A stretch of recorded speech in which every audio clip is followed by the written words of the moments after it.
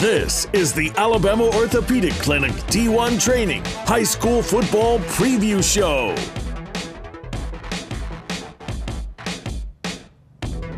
We are a month into the season here on UTV 44, Friday Night Rivals, and tonight we are heading out to Theodore, matchup in 7A, Theodore and Fairhope, Jim Cox and Dan Brennan.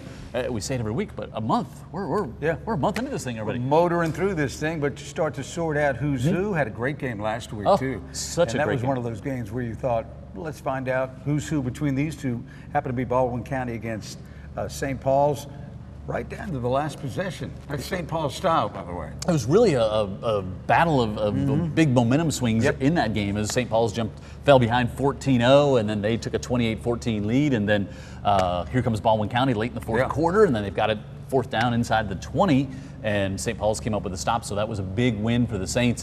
And you look at that Baldwin County schedule. We talked about it during the game. Daunting for the next month what they've got in front of them. Yeah, I mean, if you're in that region, very few games are going to come easy, and it's very loaded heavy at the top. So talented team. AJ Mick's fun to watch him. Yeah, he's fun to watch, and I think Nate's got his team playing well up in Bay Minette, and so there'll be a challenge for nearly anybody on their schedule going down the road here. Yeah, looking forward to seeing a big 7A matchup here tonight well. Theodore, of course, won the region last year, and a lot of people high on the Bobcats there. Dr. Cesar Roca again with us here this year to talk injuries. We could talk, I always feel like we could find better news to talk about at some point with the doctors, don't you? As opposed to but he's getting people better. That's it. The injuries already happened, especially in the shoulder. Like if you were to take a tumble off of say a stool, you don't want to do that. But shoulder injuries are something we see during the season, and we kind of see different types of shoulder injuries. Tell us about kind of the different types you see a lot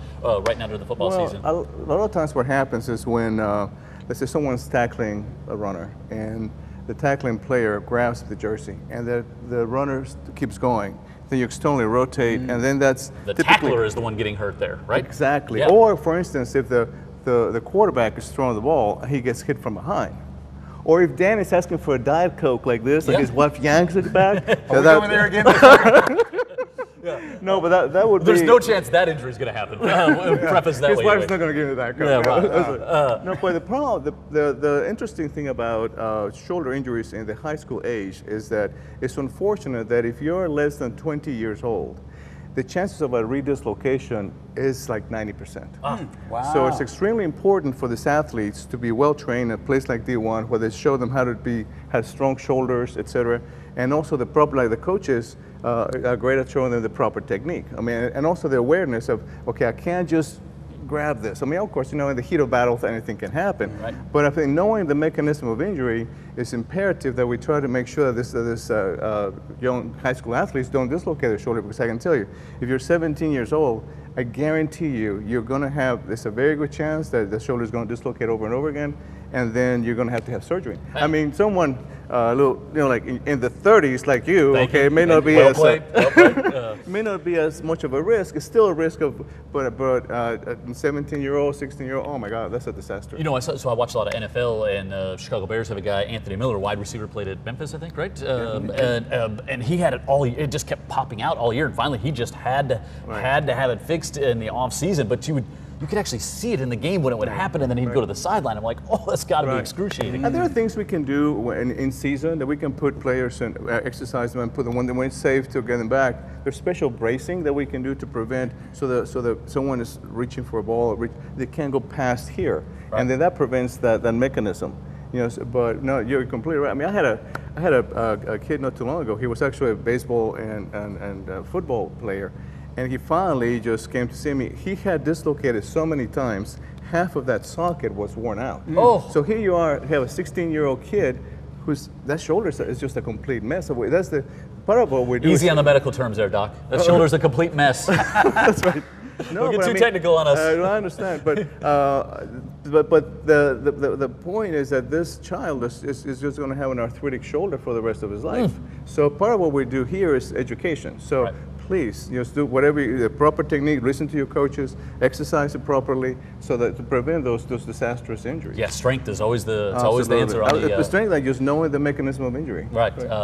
So that's good stuff there, Dr. Cesar Roca, and we'll probably see you again for the season's out, right? I hope so. I yeah. mean, he's rating gold. It's always fun making fun of you. Well, you're not the first person to bring that up on the show. All right, so we'll have more people. Coach Carter, would you like to make fun of me next? We're going to talk Fairhope Pirate football. That comes up next as we get ready for our 7A matchup here tonight. Friday night rivals. We're in Theodore, 7A. Theodore taking on Fairhope right here on UTV 44.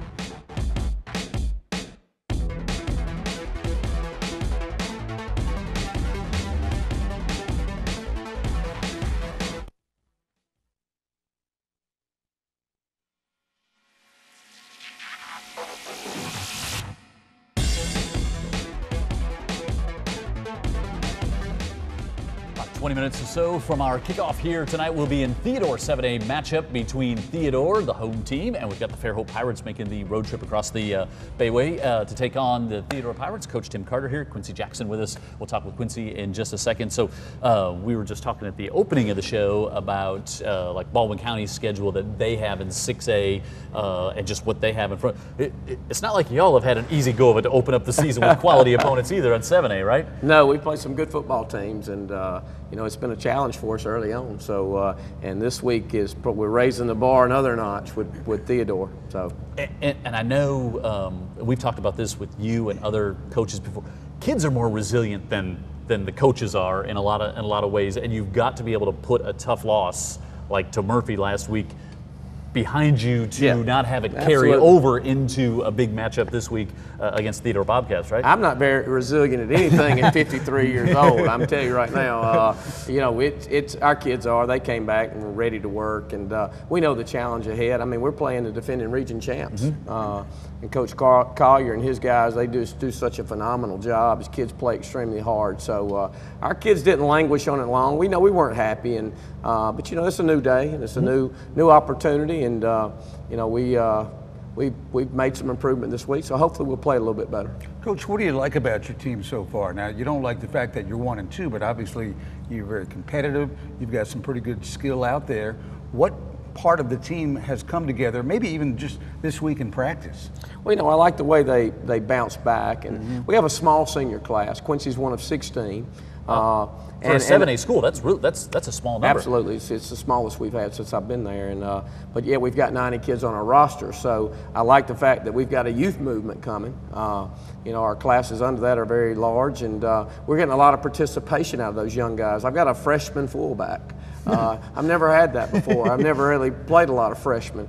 Some people don't even play a lot of fullback anymore either. Yeah, that's true. That's true. So you know, we're trying to grow, and our seniors are doing a good job of being patient, and we've still got opportunities out in front of us that we're playing for. So you know, it's been difficult in the fact that we've had leads in the fourth quarter and we've lost 2. We haven't finished games. I think some of that maybe attributes to our youth.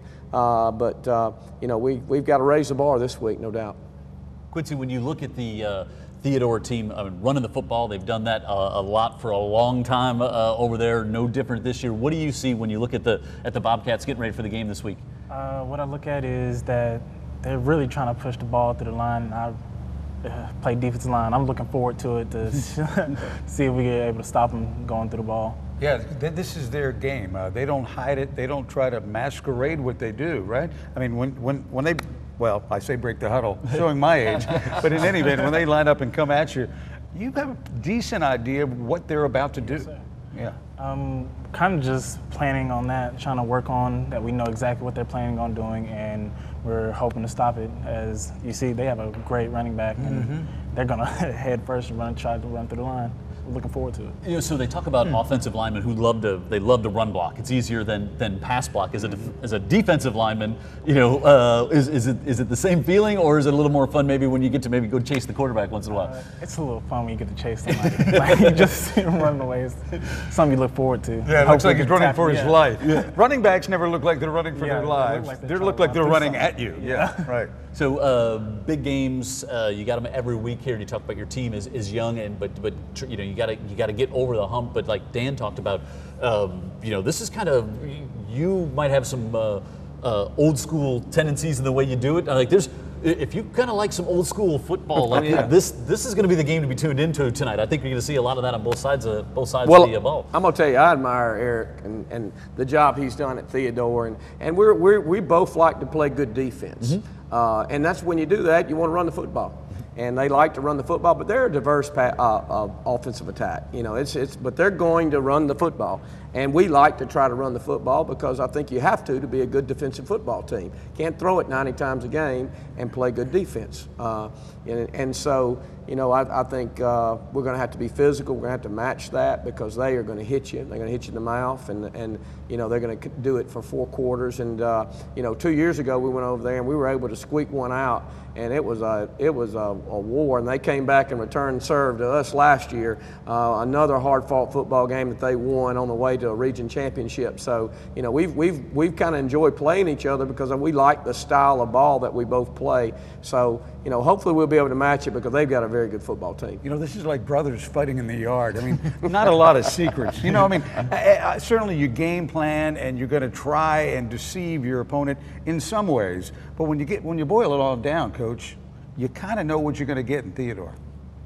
Yeah, and when you play Alabama, you know what Nick Saban's going to do. It doesn't make it any better. I mean, I mean it's fundamental, and it's sound, and it's you know, well coached, and the kids, they play their guts out over there. I mean, it's really impressive to watch, and I admire them. And you know, our kids, you know, I like them. They give us everything they have. You know, they've come up short a couple times this year, but they've never lost any of their enthusiasm for playing. They've never lost any of their excitement for one another.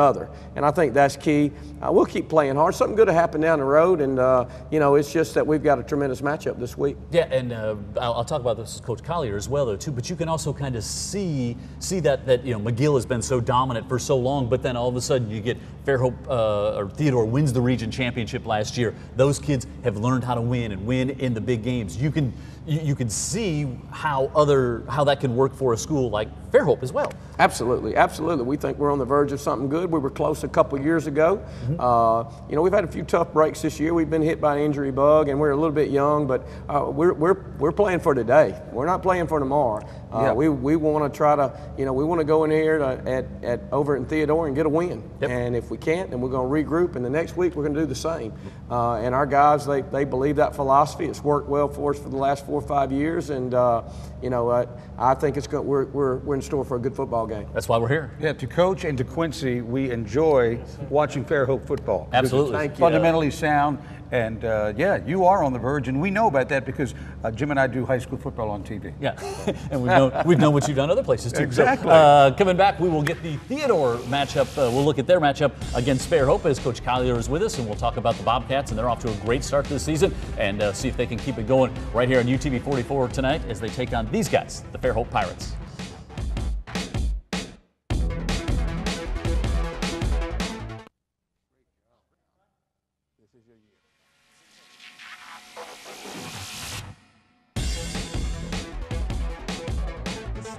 Show was so much fun. Like it really, it really is. Get a chance to meet young men like Reggie Malone here from the Theodore Bobcats, head coach Eric Collier, and off to a great start. Region champions last year, off to a 3-0 start this year. And like I was just talking about with Coach Carter there, what did that mean to win the region championship last year? Because it had been dominated by McGill for so long, and then you had to beat McGill to win the region championship. What has that done for the Bobcat program? Well, it did a lot for our community first. There was a proud community, and they love football down there, and it's been a lot of good football played down there. So it did a lot for our community. It did a lot for our kids. That was one of our goals going into the year. We was able to accomplish that. And again, McGill's got a great program. They do a great job over there. But that was a big win for our community. And again, it wasn't just that one. We had a really good year.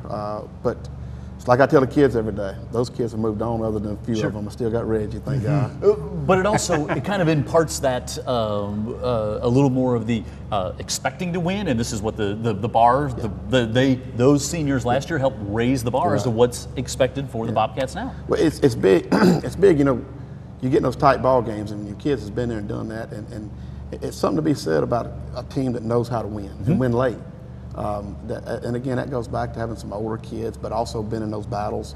And I feel good about this bunch. We're not a really senior-laden team. But I like our kids' mindset. I like the way we approach practice, and we've had a great summer. And you know, the thing is they show up every day and work their butts off, and as long as they'll do that, we'll be fine. Erica, you are from that part of the county, and now you can sense the pride that area has in the Theodore Bobcats. It's got to be pretty exciting for you and mean a lot, maybe a little bit extra, as you've seen this team and the program rise to a point where now people are really excited on Friday night. So what you're saying is I'm old? I'm saying I'm old. No, honestly, I tell you, you know, it's good to say. It's like Reggie. I coached Reggie's daddy years ago. Wow. But again, I got guys on our staff that's been there played ball there, Exactly. come back in that community and want to give back, Yep. and it does mean a lot. It means a lot to me, and it means a lot to our community. And you know, there are certain people going to be at every ball game. It don't matter if they're going to represent the Bobcats. It don't matter. And I tell you, when you've got that in your community, and you got that in your school, you'll always have a chance. Yep. And that's the truth. Yep. And we've had some great games at Theodore, some great times. Just sitting there talking with past coaches there. I mean, we've had some great times. Well, and it's really kind of a historic giant stadium too. Yep. I mean, it's a big place, and to think that Reggie's dad played there. No, he was at Alma Bryant. Alma Bryant. Okay. Wow. How about that? So Who was better on the spot? and Reggie, yes, sir. Yeah, he agrees. Well, I could say You agree with Reggie, the coach both on that of one, you right? both. Never going to disagree You're with both Reggie, the okay. coach. So as a senior, and Dan was just saying that Coach Collier told him earlier in the week that you're really the glue of the defense. Just what was your mindset coming in this year as a senior, one of the leaders on this football team? Well, it was a big role to take. You know, we had a lot of people that left from last year, but I handled the role well, and I'm still. How does that start with almost everything off the field, in the weight room? What are some of the duties that you have as a leader that people don't see on Friday night? Well, I've been trying to be more of a vocal leader, Okay. and it started off in June, July, August, September, and it's gonna keep going forward. That's when the hard work really goes in, is in the. Reggie's chewing some backside these days. He's getting on people. I could see it. So we're just here, Coach Carter, talk about your team defensively. Obviously, you've always played great defense out at Theodore. You've kind of hung your hat on that for a lot of years, and then also running the football. You like to run the football. You have a diverse attack, as Coach Carter just said. But again, we probably know what you're going to get out of a Bobcat team on a Friday night if things are going. If things are going well for your team, right? You're right. I mean, that's kind of our identity, and that's what we try to do. If you come in, we're going to try to run the football, and our kids believe that, and our community believes that. Years ago when we first started, my thinking was is Theodore's always ran the ball well. Well, I'm not going to be the smart guy and come there and change that. Yeah. So I may not be the smartest guy in the world, but I know this is we've had a few running backs. Yeah, no And we've kidding. had good offensive grief, linemen. yes. So let's seen continue. them. We have seen them through the years, and that offensive And we still see line, him on too. playing on Saturdays too. Yeah, how about that? And a lot of guys have been really successful in coaching by not solving problems they don't have, right? Like it's just don't make it real hard. I tell our guys all the time, it's not real hard. Just make sure the best guy gets the ball out. That's coaching right there. That's coaching. Tell us about this Fairhope team that Well, we're going to see. you look at them, and I followed Coach Carter since he was at Auburn. He's done a phenomenal job up there, and he's done a phenomenal job over. It's the same. They're like carbon copies. Yeah. They're always going to fit where they're supposed to be. They're always going to be physical. You're not going to flank them. And you look at them on offense. You're not going to go in and zero in on any one thing. He's going to spread the ball around and make you defend the whole field. And he's always been that way. That's not just this team. And I've told our coaches, I've told our kids that is. They're a program, and they're a proud program. You're talking about Theodore being a proud program. You go back and look at Fairhope football. That's a program that's got a lot of pride and a lot of history. So again, just with him being there, and also the community and the feeling they have over there, I know this, that they're not going away, and they'll be good for years to come. But again, the thing I like about Coach Carter is when you watch his team, they're going to be gap sound, and that's big. I'm a defensive guy, and that's things I look for, and you don't outflank his team. Right. And so I always respect that out of guys. Yeah, and it's so cool. Like right before we came on the air, and both coaches were arriving here, and big handshakes, big hugs. I mean, it's just the respect, friendship, and brotherhood that we see among almost all these coaches is really something special. Yeah, and also speaking about the history of Fairhope high school football, it is rather illustrious when you check it out. At one point, Fairhope was football on the Eastern Shore. There's only one. They were the power. Yep, that's it. All right. Reggie, good to see you. We'll tell your dad that he's a close second. That's what that's what it is. All right, Coach, stay here. We'll come back. Wrap it up as we get ready for the kickoff tonight. Friday Night Rivals, as it is Fairhope traveling across the bay to take on Theodore. We'll have it here for you coming up. Kickoff in just about 10 minutes on UTV 44.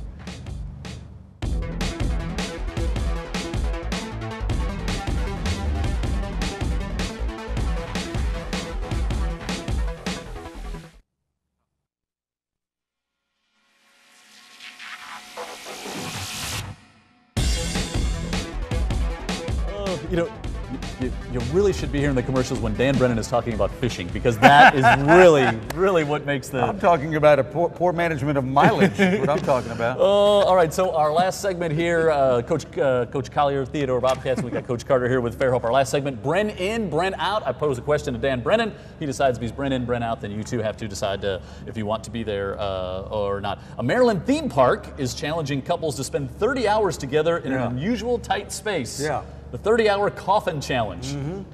30 hours in a coffin, Dan Brennan. You know, me and Kim don't do well 30 hours just in the house. So I would think a coffin is a no-go. No matter what the prize is. Yeah, and it's my fault, by the way. No, I'm out. Yeah. I'm out. I'm in. My wife's standing over there. Oh, see, well. Who says she wants in? That is a veteran coach right there. No, He wants supper. All right, earlier this week, I may or may not have gotten a parking ticket in downtown Mobile. Ooh. Parking tickets, Dan Brennan. Yeah. Don't pay them and just put them in the shredder? No. Or you're gonna Bren, pay 'em? if it's paying is in, Bren in. Oh, put them in the shredder, Coach? Yeah, I tried that in college. That don't work well. Everybody tries it in college. Don't work well. This one was dang $30.